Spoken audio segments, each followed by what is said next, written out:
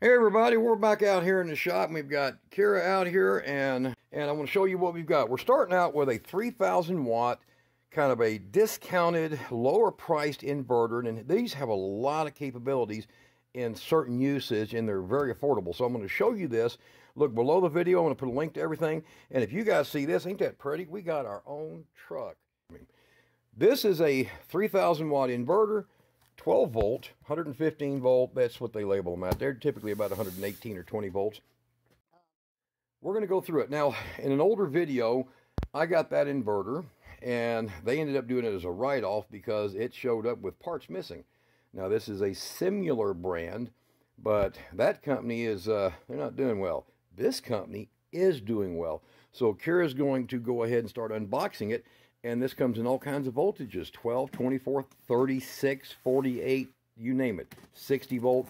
You can order them how you want. There'll be a link below the video for all this different stuff we're using here. One of the things we're going to do is we're going to be putting it on an oscilloscope. We're going to take a look at it. Now, if you guys are interested in these, they're about 80 or 90 bucks. They really are impressive.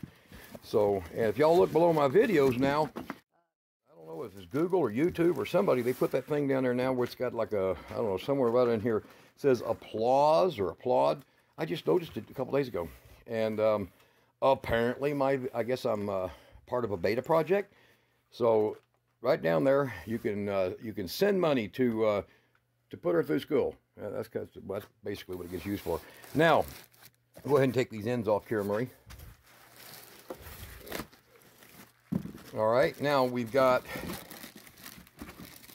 this inverter is somewhat heavy. I'd say it's about 14 pounds. And go ahead and get it unwrapped. They come with a little booklet. They come with, here's something inside of that. Now, we haven't had a chance to open this up and go through it, so you get to see it first shot. So there's the information on it right there. And I'll get this opened up, or get Kira to open that up. Here, open that. Okay. And dump all the parts out right over there so we'll know what we got. It comes with a set of cables. Now, we see this a lot. I'm not a big fan of it, but if they're crimped right, it doesn't matter. You, in your car, in your automobile, you're going to have a lot of wires that are doubled or tripled for amperage purposes. Now, this looks like, I'd say probably not 4 gauge. It's big, it's heavier than 6 gauge, so I'd say it's somewhere in between. And don't pay attention to my dirty hands. I work a lot. It's got dual fans on it. Looks like it's got heavy 300 to 400 amp over there. Let's see here. I don't know what. There's some weird things in here. I have no idea what they are. Terminals. Oh, I know what they are. This is for the terminals right here. Okay, so that would be output voltage there and the ground. And then, I ain't got a clue what them things are. Maybe they'll tell me. So it comes with a slew of 40 amp fuses. The inverter is kind of basic. And it looks like it would have the MOSFETs possibly connected here on the side. We're not sure, but we're going to open it up. So we're going to open this thing up and we're going to take a look at it. We're going to look at the inside, so you'll see all the staging and everything that's in here, the control boards, all the different things that it functions on. That's what we're going to do right now. So here in just a minute, you'll see it open. It's a pretty simple process. Looks like just the screws here and here. And then you just kind of let that loose on both ends. And then I believe, yes, it has a clamshell right there. And the top should lift off. The bottom screws will stay because they're holding the board parts in. And we're going to see how thick the board is, how thick the cabling is. And this is by CNS SWI-Power, or CN SWI-Power, China SWI-Power. And I'll put that information best I can down there at the very, very bottom. So like if under the video, look down, there'll be a few links. And then way down at the bottom, I'll put all the stats that I can put on these that comes out of their information. It looks like they do have a positive feature on them that I believe is a full 15 plus volt overvolt. So if you got wind turbines and your inverters are going wacko, like sometimes mine do, full 15 volt. A lot of them, they're 14.5. And when your solar charger goes into bulk, they just quit. So this doesn't do that. So, but here's, look at all the different input voltages on this thing. That's opportunities or things you can get, and then it tells you what it's capable of. Over here, let's see here. So it's single phase. You can get it in European voltage or American voltage or North American voltage, I think, and South American voltage. And then it tells you there's different models. They have solar charge controllers. They have, some of these have got built-in chargers for like if you have a UPS system, a backup system. If you have one of those, they make an inverter, this brand, that has like a 10 or 15 amp charger in it. You leave it on the wall, leave you 2 batteries down in the basement or wherever you want to put them at. Anytime there's a power failure, it goes to the circuit protection and powers your system back up. So it'll have a 110 in or whatever, or 220 European in it, and then it'll have an output. So it just kind of feeds through there, but it goes to your critical circuits, refrigerator, freezer, things like that. All right, we're going to pull it apart, and we'll be right back. All right, everybody, we've opened it up. Kira and Dominic went ahead and got it opened up. They've done this stuff before, and like I said, it's just a lift off. It just comes off the top, and then the screws, they're mounted into the heat sinks on both sides. So you'll see screws that are going into the side panels. That's where they're at. So they've been in here figuring out what it's capable of, what it'll do, going through the math in here and verifying it. So I'll let her explain how they come up with some of these numbers and what they learned inside. All right, as you can see right here, we got fuses that are really easy to take out, unlike most we've ever seen, which you have to remove a few parts to deal with the fuses. And they come with a brand new set of them, all of them, and they're capable of 400 amps. When we have these cables that are 360 amps at 18 inches, which if you do the math, that's 2,980 and 3,090 watts capability. Capable. So it's pretty much close mathematically with cables and fuses to what they're claiming. Mm-hmm. Now these show a 6,000 watt peak. If you've ever bought an inverter, you can take that 6,000 watts and throw it out the window. It's a worthless number. It will not do you any good. Now in most cases, on an average, you take that and then you can add about 40%. So basically, you can probably peak out about 4,300 watts, 4,500, and be safe.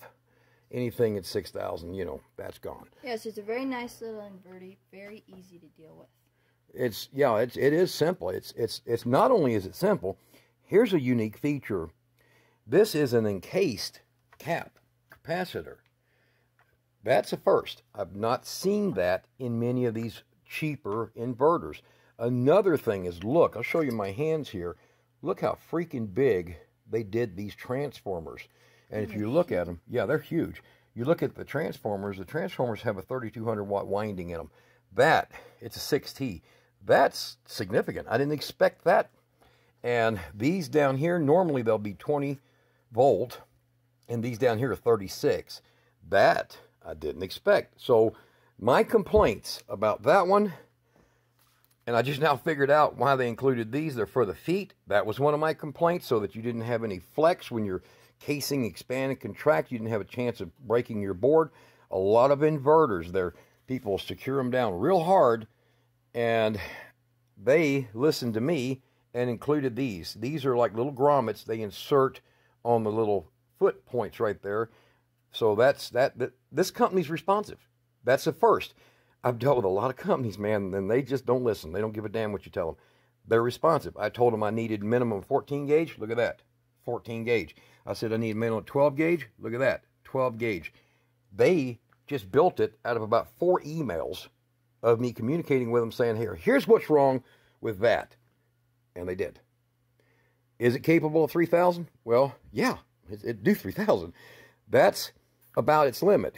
And each fuse, you can give 8% on top of that. So is it capable of 6,000? No. 4,500, 46 maybe, 48. That's the ceiling on it for a peak. But with that cap in it, that's like a starter cap for an air conditioner. That right there, that helps big time. You look at this big toroidal transformer. Look how freaking big it is. And it's not loose. Every one of them I've got a hold of these. You can rock them. This thing here, it's solid. That's a good thing. Over here, your main caps over here, I want you to look at this. Most of the time, if you're lucky, you're going to see 150 volt. If you're lucky. I'm going to get a close-up right there. 250. 820 microfarad, 250. So the power storage to get down inside of your alternating side here. So this is your stage and your alternating, and this is your DC buck. So you're going to bring your DC up, you're going to bring it over here, you're going to convert it into alternating, and then you're going to stage it up for the amount of power you need. Now, here's the best part. Let me see if I can get this little flashlight thing on here. I want you to look at the size of these FETs that are down in here. These things are huge. Look at my fingers. Those are huge. Yeah, my nicotine stained finger. Now, another thing is about I think they call this a 5 meter, so it'd be 16 feet long remote. And the remote is kind of nice. Instead of most of them where they're just 2-wire, this one here also has inverter on and alarm, as well as your on and off. Now, a lot of them, they don't have that. They're just a button, or they're just on and off, and that's the end of it. They don't do anything else. This one here is a real nice one, and it's metal. It's not plastic junk. So, pretty good little standard bone jack 4-wire. Inside, you want to get deeper inside. Let me show you this. This is the part that I immediately recognized is the thickness of that board. Look at that board.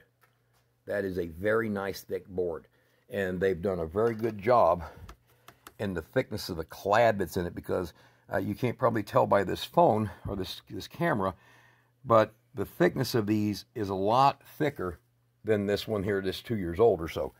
A lot thicker, a lot nicer, a lot heavier, and your voltage adjustment, so you can fine-tune it, is much nicer and easier to reach. You know, the other one, you literally couldn't get to it. It was just bad. And then, of course, for stability, they used one of these really expensive caps that they put in there. That is a good thing. Everything is heavier. They've not done this. And you see the Amazon sellers, a lot of them, man, they're getting ate alive by people sending stuff back. And I told them, I said, you know, guys, y'all want to send me one? I'll pay the shipping. You send it to me. I'll test it. If it's good, I'll make sure people know. Because you got to get one of these that's affordable. True sine wave, so that your electronics and your fine things will run on it. And another thing is efficiency, 90%. Okay, you want that. And you want to have good cooling. So now over here, this is going to be your hottest side, because this is your AC side. 50 Celsius. Most of these have 65 in them. Now, 50 Celsius is about 122, 124 degrees. So that's going to run, and it'll kick on earlier. Most of them, they get hot. They get real hot before they kick on. So you got less chances of toasting your FETs than most of the other sources that you get, most of the other inverter companies. That's a good thing. So they lowered that because I requested it. So people in southern parts of the world, they'll be very glad you got that. Over here, they've done a lot of heavy securing because I complained. You'd be surprised. Bitch got it, they fix it. So I went in and told them, I said, okay, well, I don't like the board that is not heavily secured. And they said, well, we have clips. I said, no, that's not good enough. And look, they doped it up real good with a little glue too. So I didn't like it because they rocked a little. They were secure. You couldn't push them out, but I didn't like it. So they went a little further. That means that these guys here, they don't screw up. All right. Now, you've seen a little run through on it. You see how it's built. Now, get over here. Let me get on the DC side. And you can see in there, they got doubles. See, look, doubles. Doubles, not singles, doubles for every stage. See it? Doubles. Everything's doubles. So instead of depending on one MOSFET, they got doubles on every one. That. Look how freaking big that heatsink is. That is good. That's real good. Quality, it looks like we've had a 200% increase. And that wasn't bad. That works good since I dealt with it, but it wasn't bad. This is going to have to be a lot better. Let's get to the next stage here. We're going to hook it up. We're going to test the voltage. We're going to take a look at what it looks like in the oscilloscope. We're going to check it with a rundown on the voltage. Right now, my battery, here, let me get this here. go to off. I left it on here. Right now, my battery over here is absorbing some power off my main bank. Looks like 2 amps roughly, but 2.3 amps. It's pulling through these wires off my main bank. Y'all know I live off the grid, so this is an older set of batteries. We're going to use it to power this thing up, and we're going to run it through some tests. And I'm going to show you more features on it. All right, let's get this going.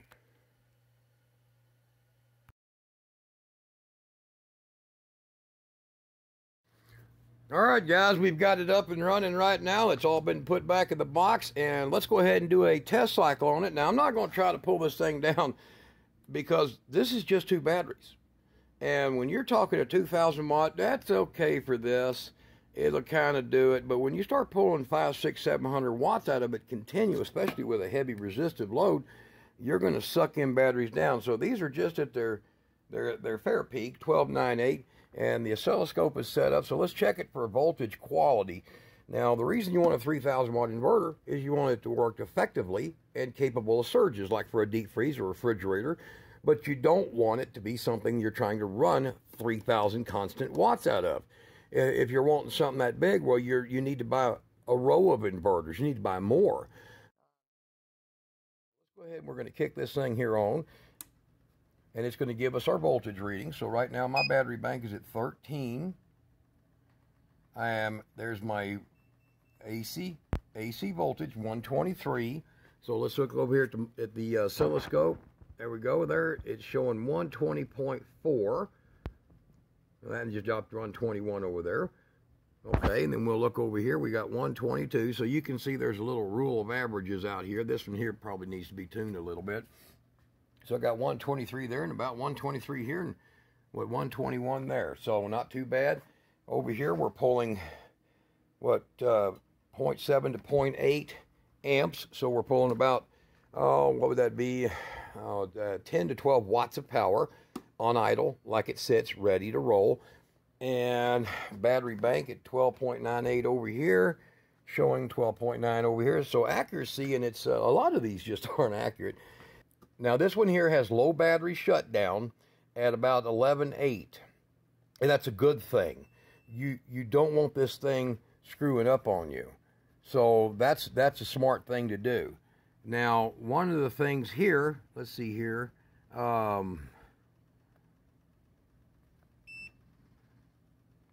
there we go. One of the things I had to push that or time out. You don't want to think I'm going to run a 3,000 watt load, so I'm getting a 3,000 watt inverter. No, you don't want to do that. Unless you're going to be supplying 20 of these batteries, it can't do it because it's going to pull so much amperage. We're going to show you massive amperage, okay, car starting level of amperage that this thing pulls to make the power you're after. You're wanting the 120, you're wanting true sine waves, so your electronics, your LCD TVs, your computers, all that runs good. Your refrigerators start and they don't hum. And you can see the wave of it right now, right there. Now, I've got this wired in, so it has its terminals that go in. One goes to ground, and then your green goes to ground, and then your white and your black, just like that. So we're going to turn the fan on. That's just the fan. You can hear it run. Maybe you can see it see it spinning in there. Yep, there we go. And then we're going to see that this thing here timed out. Hold on. Thought I heard something beeping. So we'll see what our amps are. So it's pulling 2.7, 2.9. Okay. Sine wave still looks nice and good. My wattage being pulled is 15.5 watts to blow the little blower that's in this. My voltage still steady, 1290, but right at 13. Now, this fan is set up, so we're going to go with the first step of 600 watts. And that's a rough estimate, so it's about probably 615, 625, and we're going to look at it over here. There's the wattage going to it, and we'll see how the inverter reacts. Here, I'm going to switch it now. Now there's 600 watts, so it drops down to 12.5, 12.4. Still very, very, very steady over there. And I have got 620, roughly 625 going through it. 620, yeah, there you go. All right, going through it, and it's stable at 12.3. And here's the big story right here. 55 amps DC, see? You guys really want one of these meters, man. They're wicked. I'll put a link to that too. But there you go, almost 56 amps. And then now we'll shut it back down to fan. We'll allow it to come back down to 15 down there, and then you'll see it returns. Okay, so 600 watt load with only 2 batteries, no engine running behind it. That's a hell of a tax on any battery system. Now, I've got this thing here sitting here hooked into it, and I've got the one just like it, an older one sitting down here on the floor hooked to it. So I've got an extra 36 amps running into that 225 or 30 amp little bank there. It's not a lot less than what I should have. So we're going to go ahead and hit it with a 900 watt hit, and it's going to suck that battery down hard. You watch. Now we're going to see if it's going to change. I'm going to click it so you'll get the chance to see if it actually sucks it down, okay? It'll show a real differentiation in that wave. Now, here we go again. We're going to run that thing on up. Here's the wattage. There we go, 972 peak, about 950 normal. And over here, we are pulling 85 amps, okay? 85 amps. And over here, I've got my battery running at 12.29, like so. You see, it's pulling it down pretty hard. Now, if you think about that, the 89 amps over here and 970 watts over here, it kind of bounces around on it. The wave on it is just staying pretty steady. So you still have 120 volts. It's very steady. Differentiation of about 1.6 to 2%. In other words, that's the difference between the 2 points off of zero. And voltage is still held pretty steady with 900 watts coming out of it. So if we got down to 11, it would really hurt us bad. So let's go ahead and turn this thing off, and we'll get back down to idle again. So it's fan kicked on there, so you can't even hear that fan. That's really good. So it's only pulling, what is that, 1.5 amps total with the fan on it, and voltage is returning on the battery because of the battery saturation. Now, is this a good inverter? Can it do hitting that? Yes, if I doubled the batteries, but I don't have doubled batteries sitting here, you would be required.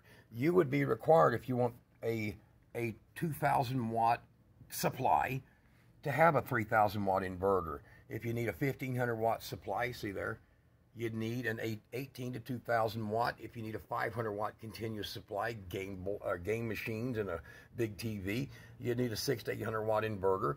And then with those, you would need the following. So 2 of those deep cycle batteries is only good for that kind of setup. And 6 of them, it would take 6. Now, if you wanted, 1,000 to 1,500, of course, you'd have 4. Put that in the middle there. But 1,800 to 2,000 watts of inverter for 1,500 watt average need, 6 of those batteries. So here you go. There's your 1,500 watts, basically. I would need 6 of those batteries. That's just your amp conversion to watts math at where's that? At 90%. Ooh, there you go, 90%. So if you're wanting 2,000 watts capability, a refrigerator, occasional use of a microwave, your big color TV, and maybe, a DVD player or a game machine or a satellite unit, you would need a 2,000 watt unit, or you're going to need 2,000 watts of capacity. So you want a 3,000 watt unit, 3/4 basically of the power, 2/3 to 3/4 of the power. You need a 3,000 watt unit so that your efficiency stays high, and you would need 8 of these batteries and 2,400 watts of incoming solar, or 1,800 watts of solar and 600 watts of wind power to achieve these things. So a lot of people, they hook up one of these big monsters to a little car battery, and it, boom, as soon as they kick it on, here, look, I'll send this thing all the way up to fly. Watch. I just sent it all the way to 1,425 watts on those two batteries, basically. So watch what she does. Boom, off she goes. That's so sad. Now, turn it completely off again. Watch the voltage bounce all the way back up. When she gets to 12.8, she'll come back on. And they're wondering, why in the hell did that happen? Well, that is more amps. In fact, that'd be about 140 amps out of a 230 amp battery. That's pulling it down 50% DOD right off the top. Now, if I had twice that, I could do that without hurting it. If I had 3 times that, I could do that for a long time. If I had 4 times this, I could live off of it.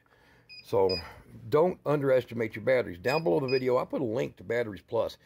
If you go to the link and you take the 10% and order online, when you're talking about buying 8 of them at 130 bucks a piece, that's big, man. That's big. So, and that's what you got to do. That's what you got to do.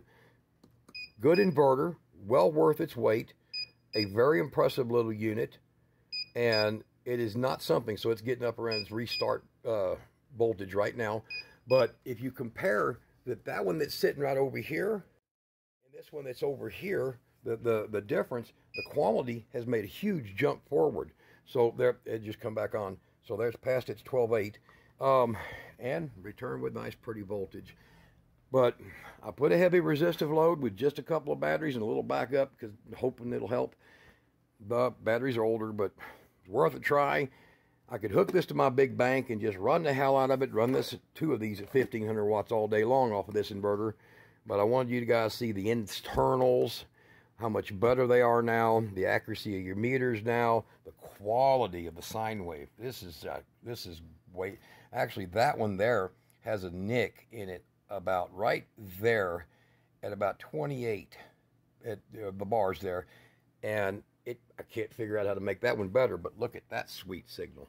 That is, I mean, your CPAP, your medical equipment, anything you got will run off of this well. And it took that big hit with practically no battery, over 120 amps. Didn't care. It just didn't have enough battery. Make sure, guys, don't buy one of these and then go, man, that ain't no good. If you don't supply the amps, it cannot work. Well worth their money. They're under 300 bucks, I think. I'll put links to them. Y'all guys be good. I hope y'all like what this is, and hope it tells you what your goals are if you're going to do this. Your average refrigerator and normal household needs, you're going to be in this range right in here, 6 to 8 batteries. RVs and little backup power stuff, you'll be in that range. But that's what you're looking for. All right, y'all be good.